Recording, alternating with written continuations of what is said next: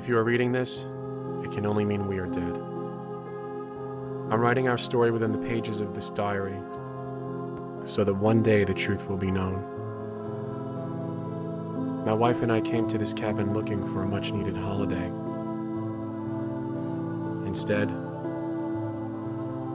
we found death.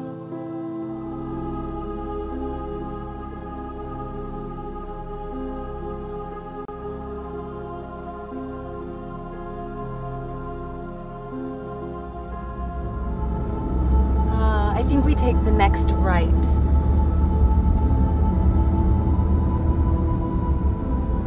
I can't believe I let you talk me into this.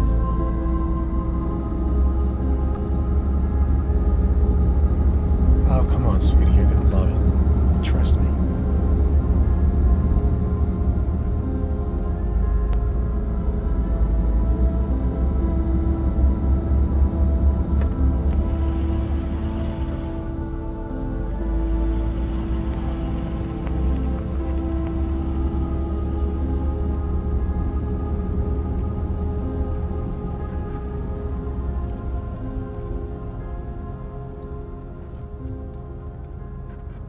They're here. I gotta go.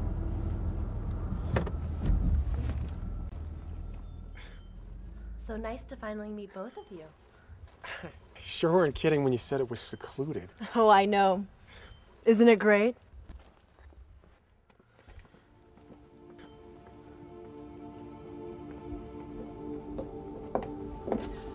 You're going to love it here. You two are the first to rent this place since the owner moved out of Devil's Creek last year. Why would anyone move away from such a cozy place? I don't know, but we're all glad he did. Well, I better get going. Enjoy the cabin. Call me if you need anything.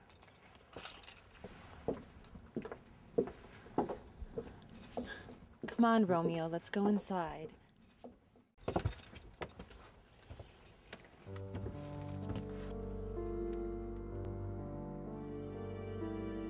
And so the nightmare began. A walk through the woods. A picnic by the lake. But as we followed the winding road from the cabin, we could both feel something was wrong.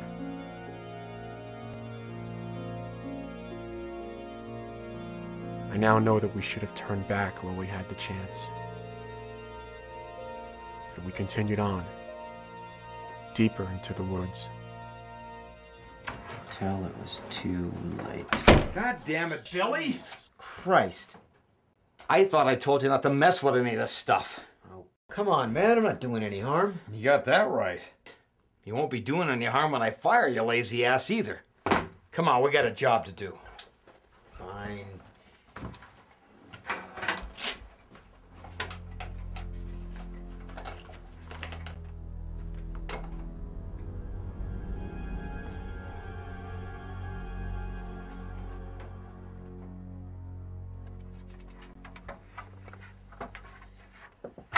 Look, Billy, I'm not trying to be an asshole. We got 3 days to reshingle the roof and paint this godforsaken place. We may be fortunate to have full use of the cabin for the weekend, but I want to get out of here just as soon as possible. Have you ever noticed how quiet the forest is around here? I haven't heard a single bird chirp or seen as much as a goddamn squirrel. I don't know about you, but this place sure gives me the creeps. Oh, you think that's funny, tough guy? Come on, let's get to work. It'll be dark soon.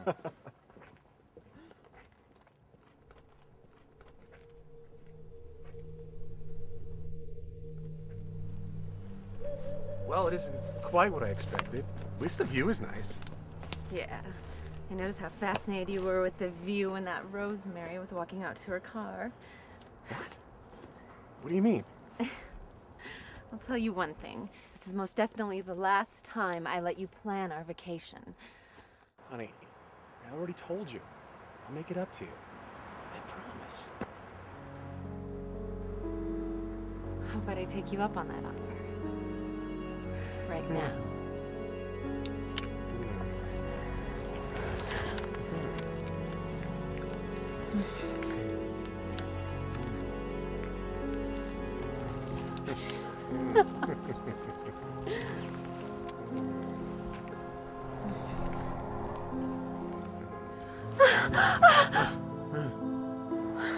What is that? Wait here.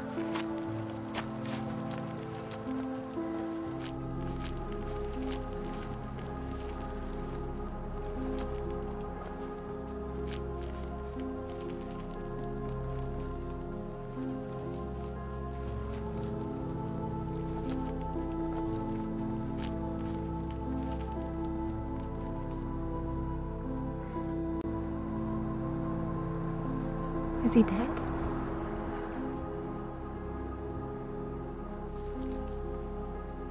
Yeah. Need to call the police.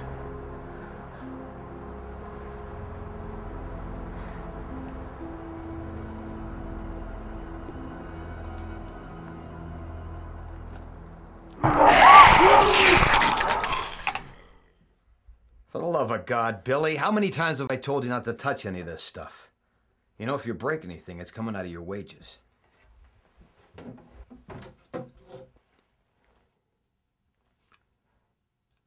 You gonna finish eating?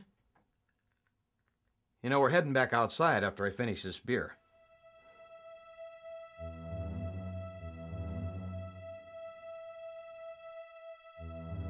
So what's in that thing anyway? Huh? That book you keep looking at. I don't know. It's like a diary or something.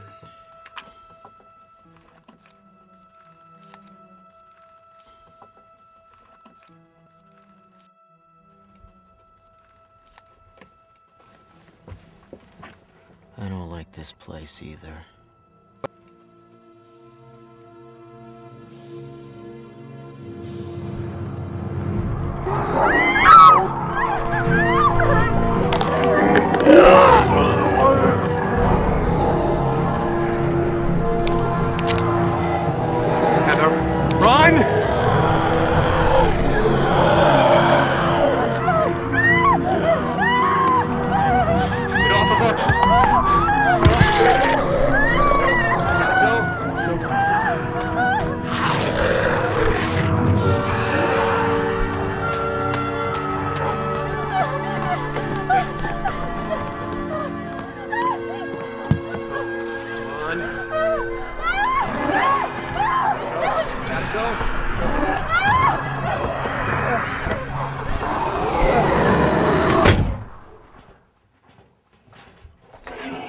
Woo-wee.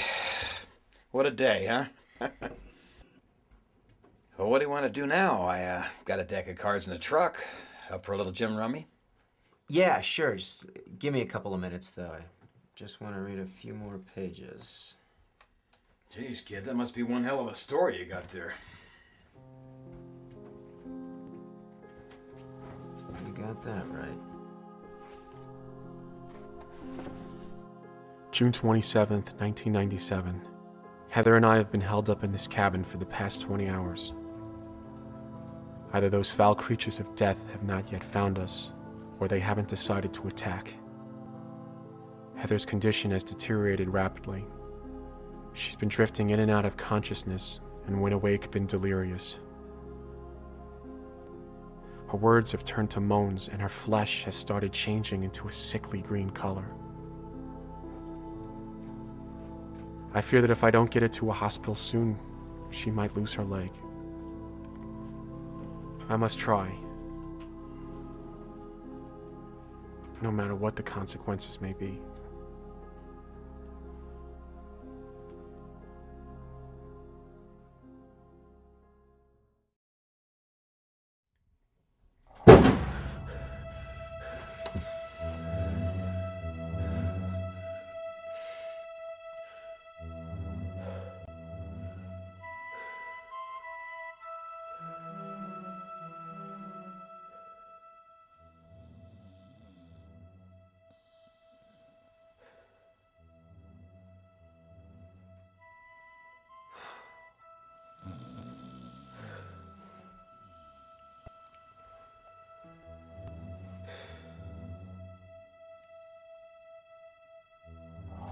What the hell was that? I don't know. Sounds like it's coming from beneath us. That's impossible. There's no basement door in this cabin. Are you sure? Well, of course I'm sure. Hell, if you don't believe me, go take a look for yourself. I think I will.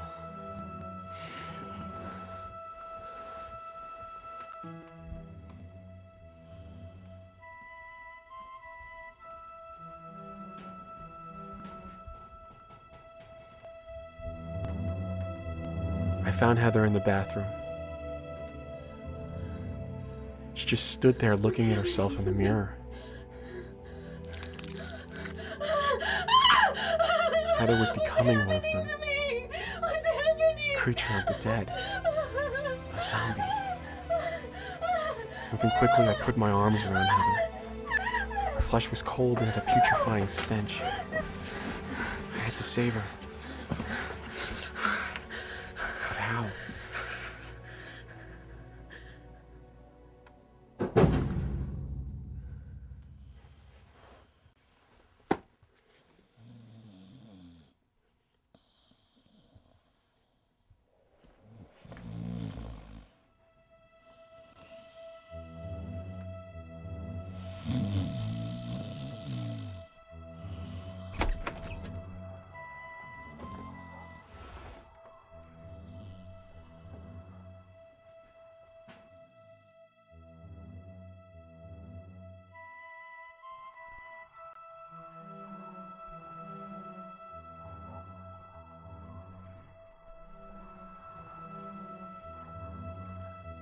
Holy shit!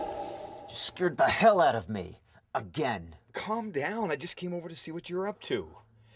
Billy, what's wrong? I mean, you haven't been yourself lately. I'm okay. Right? Just don't worry about it.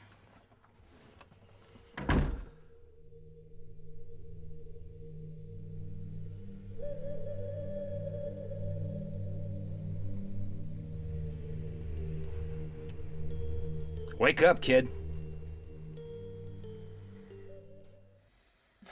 You looked exhausted, so I let you sleep. I made some breakfast. It's on the stove. I'm gonna go ahead and start moving some of this shit out of here.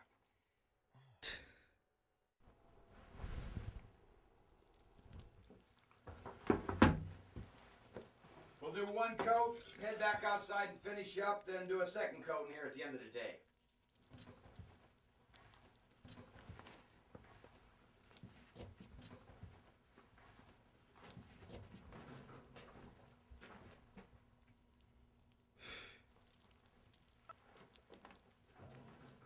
Gathering every ounce of courage I had within me, I walked out into the darkness.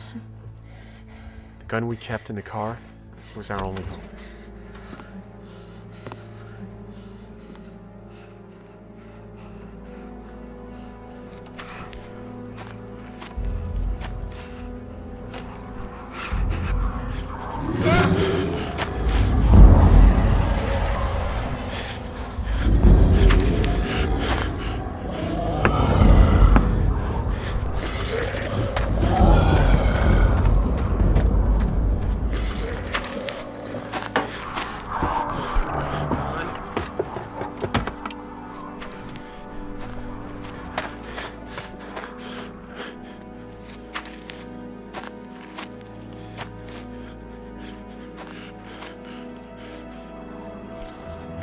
Heather? Where is she, you son of a bitch?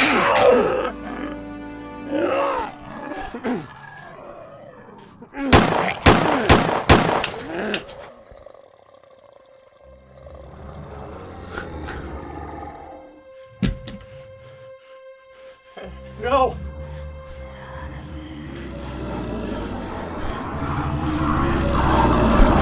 For the love of God, Billy, I'm not paying you to read. Now get your ass outside and stir that paint. I put both cans beside the truck.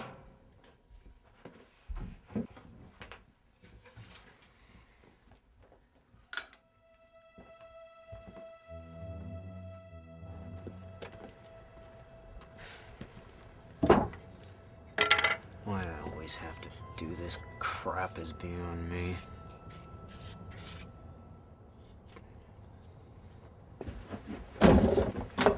Oh, shit.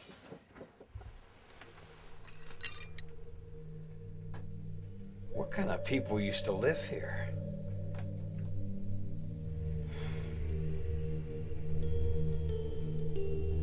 The hell is this? I sit here knowing that my time is limited. They got me.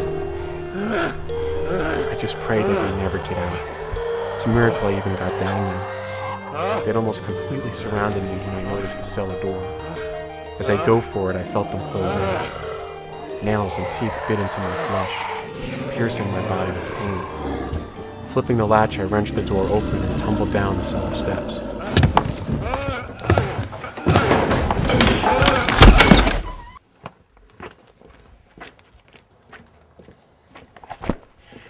Paint's almost ready.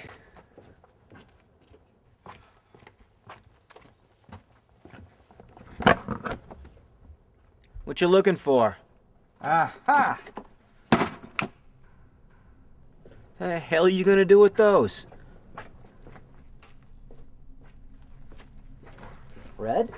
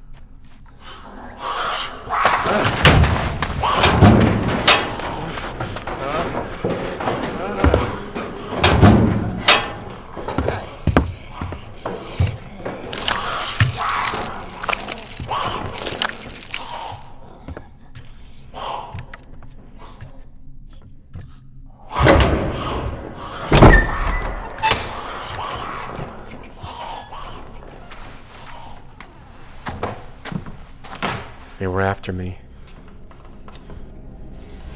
Leaving me no other choice, I continued further into the darkness.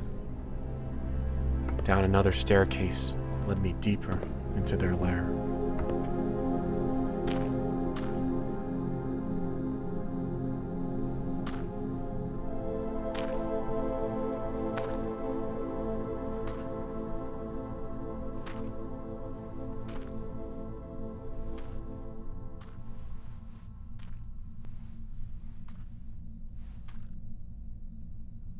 What the hell is this?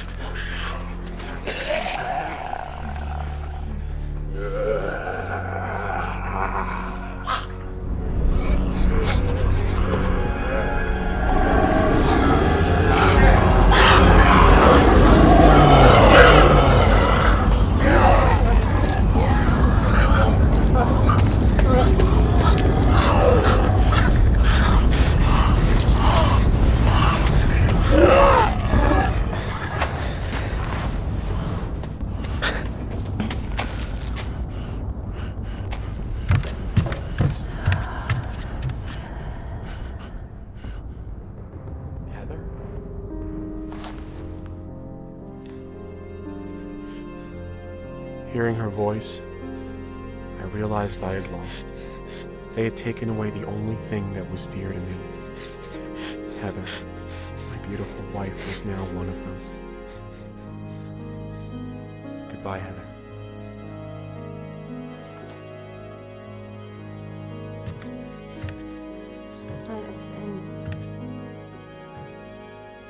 Don't leave me.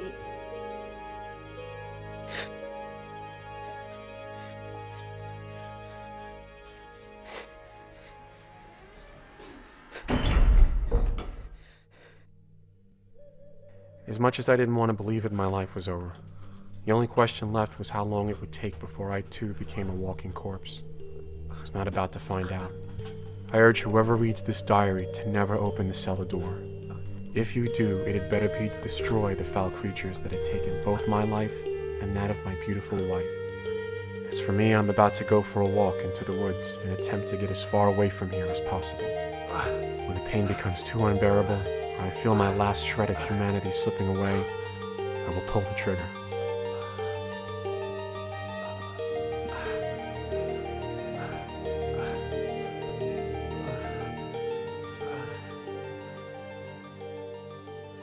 Wow.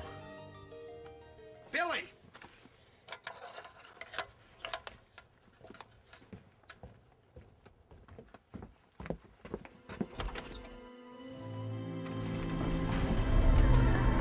Red. Red, get the hell away from there. I think there's something down here. Red!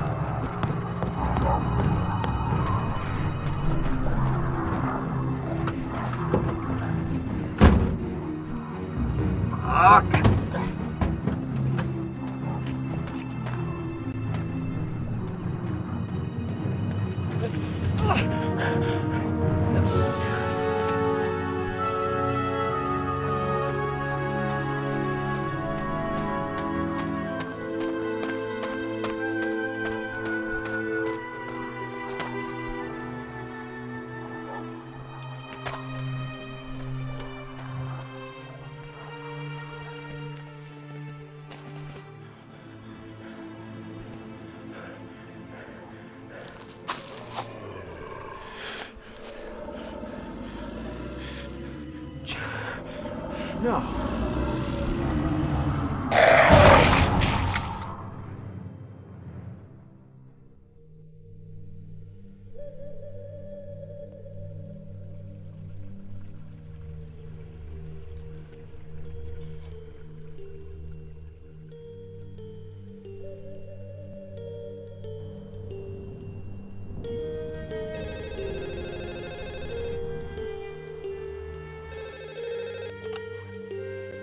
Hello? I'm here now. I've got it right here.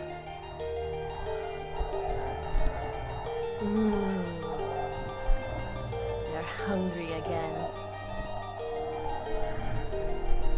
But not for long. They're here. I've got to go.